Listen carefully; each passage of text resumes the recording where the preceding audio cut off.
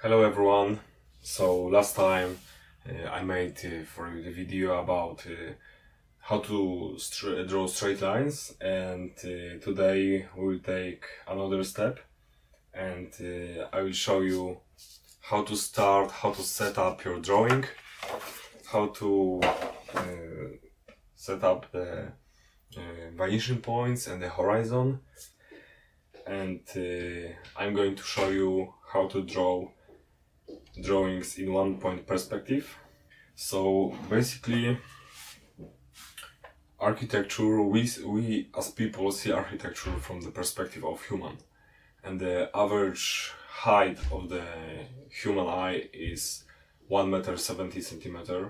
So the horizon, for example, if we have the horizon line and you have a man in the first plan, his head should be around this this horizontal line, and yeah, we have one person here. Then next head, but this person will be closer, but he will be, or she will be bigger, and yeah, one more, two more. Of course, you can draw buildings from another perspective. From, for example, let's assume this is 1 meter 70 centimeters. You could also draw from perspective of, for example, 20 centimeters, but the building will look very weird and flat in the ground, because if you have this height of perspective, the sides can be here is very wide, but here is some angle, and the angle here will be bigger. But let's assume the horizon is here, and if we would draw a horizon on the height of 20 centimeters, the building would look like very flat here. So we are losing the dynamics of the drawing and realism of it. Another types of drawings are from a bird perspective, but I believe I will make another episode about that. Okay, so we are going to mark the horizon for this drawing. Now I have the pressure to draw straight line.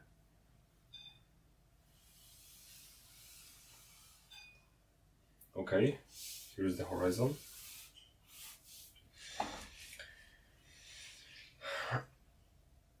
And let's assume our building is a square in foundation. So we have one point perspective, and what does it mean? That means that we have only one vanishing point, and let's place it here. I'm going to draw a human here, a human here. Okay, so from the vanishing point, I will draw two lines which will indicate the side walls of the building.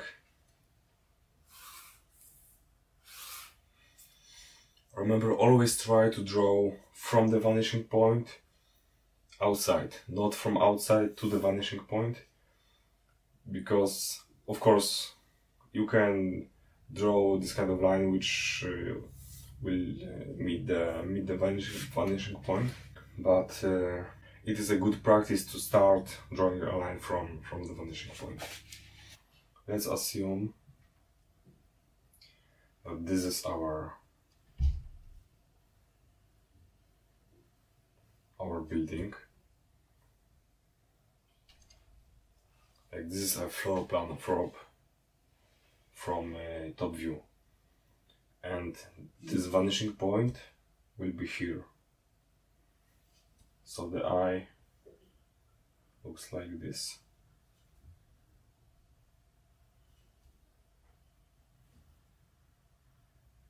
front of the vanishing point.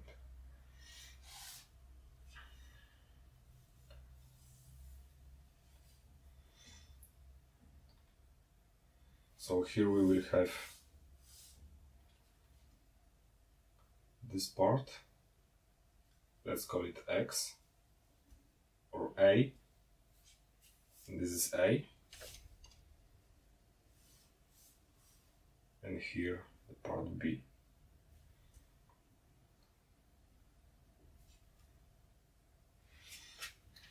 Okay, so I'm going to connect these two dots now. Also, don't be afraid to draw your line further than only just to the point. I could draw a line only to this point, but it's better to I do this way, that I draw the line longer, because I believe it increases the overall experience, how we see the drawing. It increases the feeling of the perspective and this line. Of course, we won't have wall here, but it can be some floor. It helps to create proper space. Okay, and maybe we will cut out a piece from our building, like this. Let's assume this is some kind of museum, and these are two buildings connected underground. Here is the reception, for example. You can enter the museum here, use the elevator, go down. Maybe this is a restaurant part with opened tables on the outside. I will draw now the vertical line here and one vertical line here to form a front wall, front elevation of the building. Now I will connect the crossing points with the vanishing point.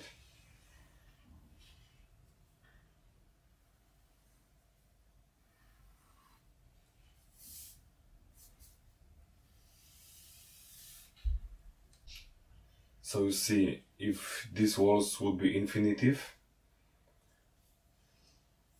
because we have that impression now that the wall starts here and goes to the infinite, the vanishing point there, but we will limit these walls somewhere here.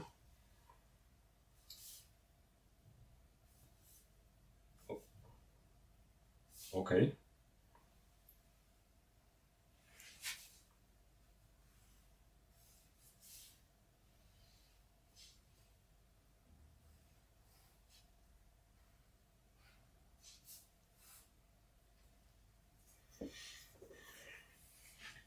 Okay, so now we have all four walls and the flat roof of this building. I will sketch the isometric view of this.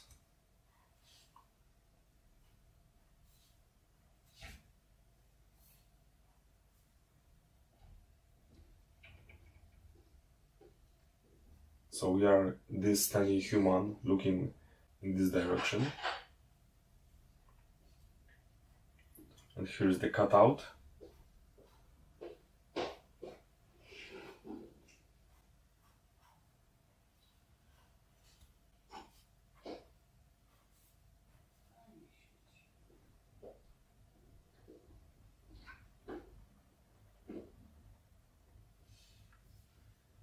Okay, this is front elevation.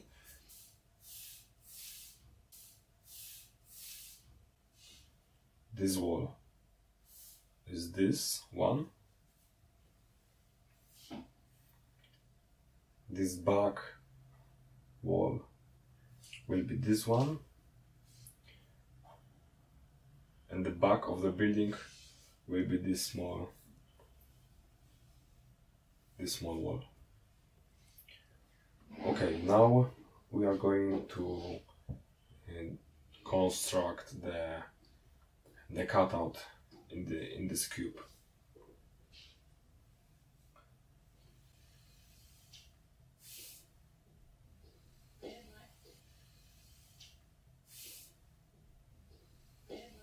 Okay, I have these edges,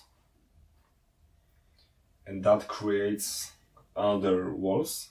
We have one with this one and second inside wall, and we need also to draw this here on the drawing. So I'm going to connect the vanishing point with ends of this edge.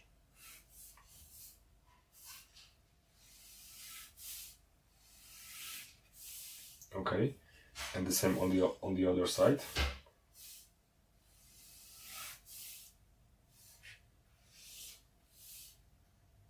Great.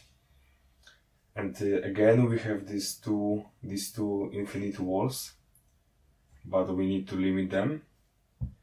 And as we have this back wall will indicate where we should limit these two walls. So you see the 4 points, which are crossing points of the back wall with these two walls. I'm going to connect them.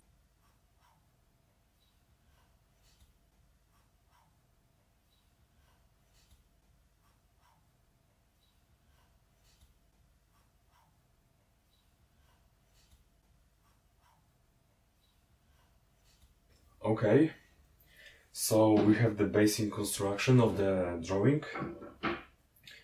Right now, what I'm going to do is make some lines bolder to indicate which are in the first plan, which should be in the background. So I will start with the walls from the foreground.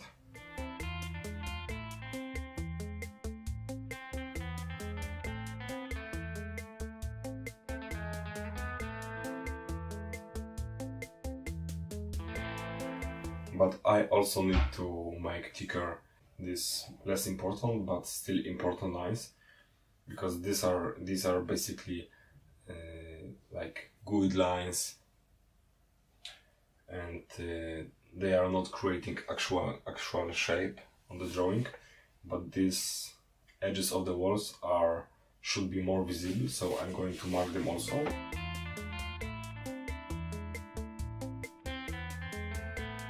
But now all the lines are in the same thickness, has the same thickness.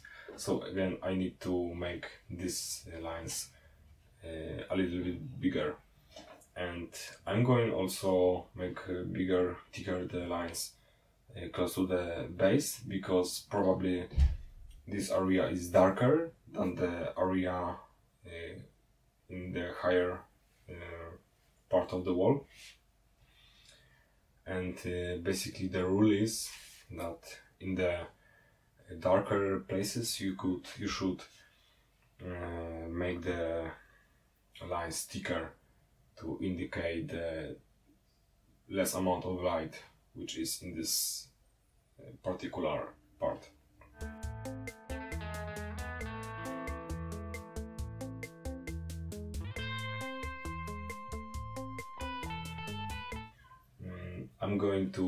I want to enhance the perspective of the drawing, and I will do so by drawing some floor tiles on the ground.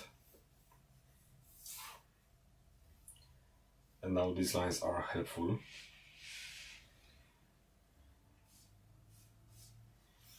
I will draw one tile. This one. Let's assume this is one tile. But it is a bit big. So I will divide it to the smaller parts. With the use of perspective, I will show you how to do this. You need to connect two opposite corners together. and again these two, and the crossing point, we need to connect the vanishing point with the crossing point, and now through the crossing point draw a line which goes in the same direction like the horizon.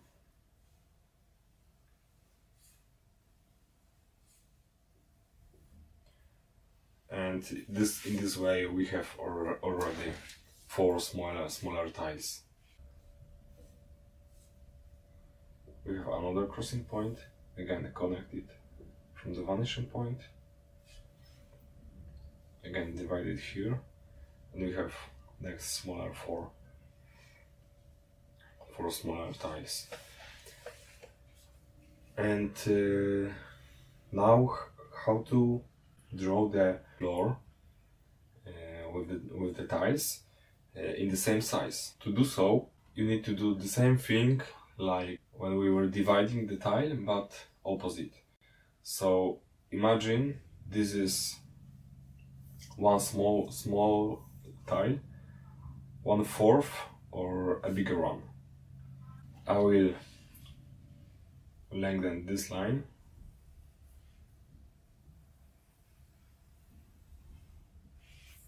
and this line,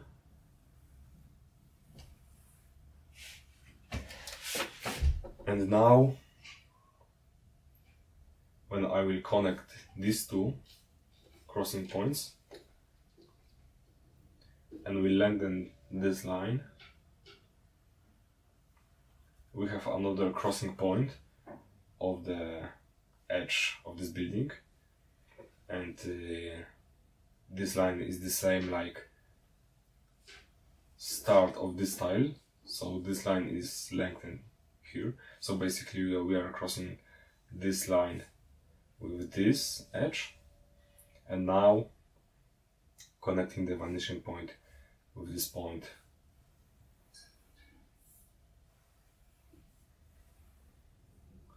Will give us another tiles, 2 tiles, which are one here and one here.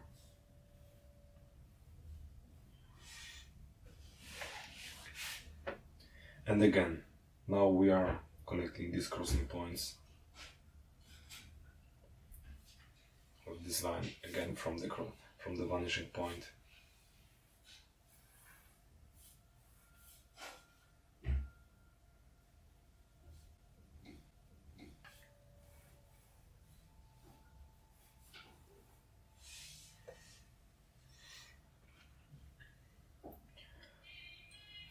We'll do the same to copy the tiles towards our camera point.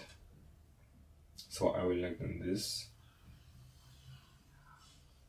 to cross with this here, and we can do the same here.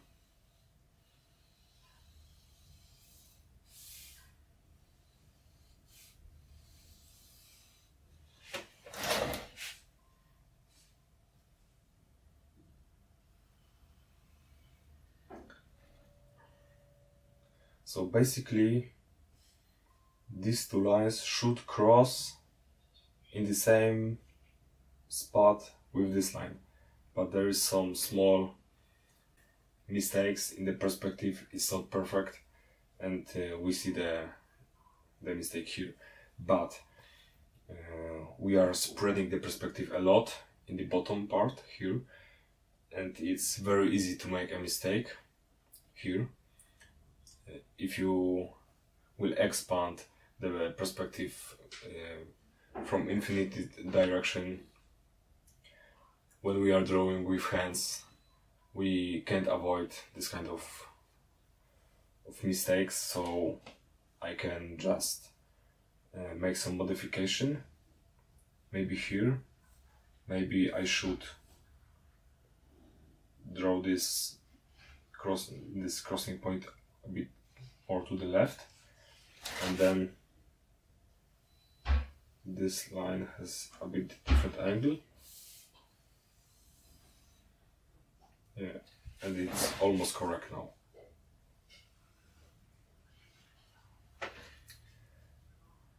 And opposite direction. I will continue in the same way to finish the floor.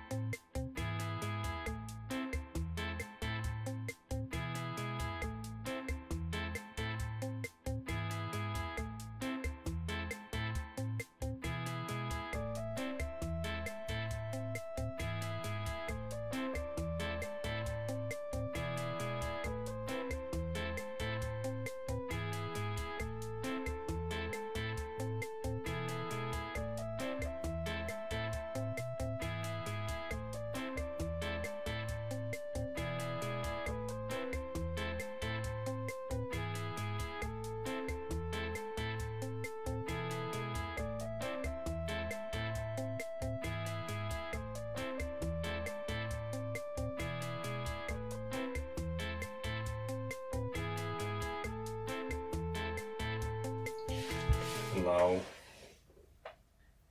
we need to set up the light. So let's assume that a light goes from the from here.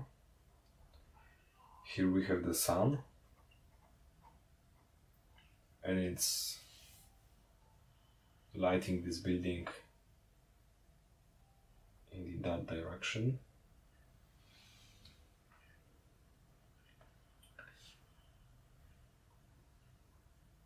So on the drawing we will have this one light, this one also light, this will be light, and this will be dark. But the lightness of these two walls will be a bit different, not a lot, but different. And these two will be the same, because basically this is the same line, the same wall in the same surface, but with a cutout.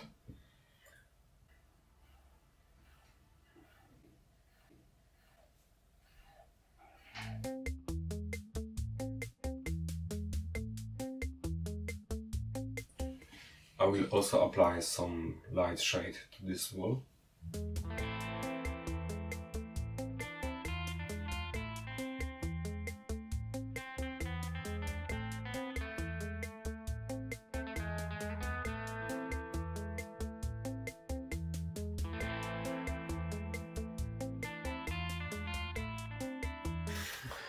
So now we see that this wall has to be a bit darker. So I will draw another layer of hatch on it.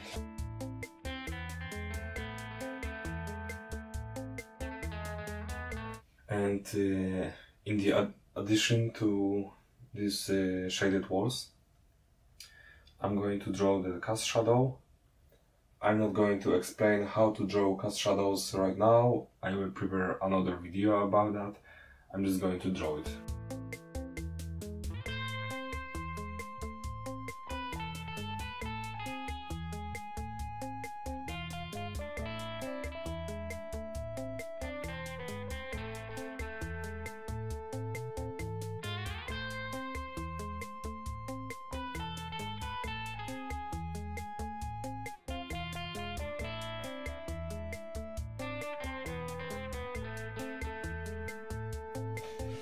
Okay, so to finalize this quick sketch,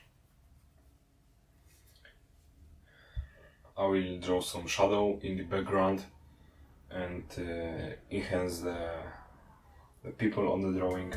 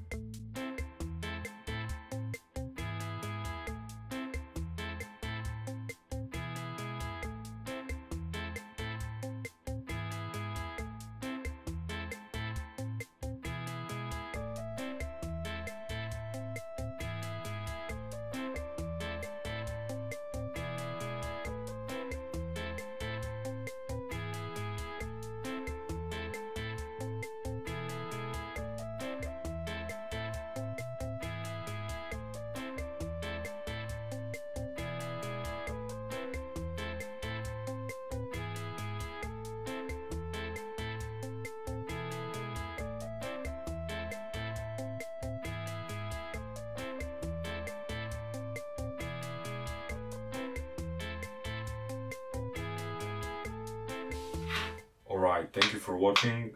I hope you like this video, and please don't forget to subscribe my channel and leave a thumb up. What would you like to see in the future? I'm very open to your opinions, so let me know. Okay, bye.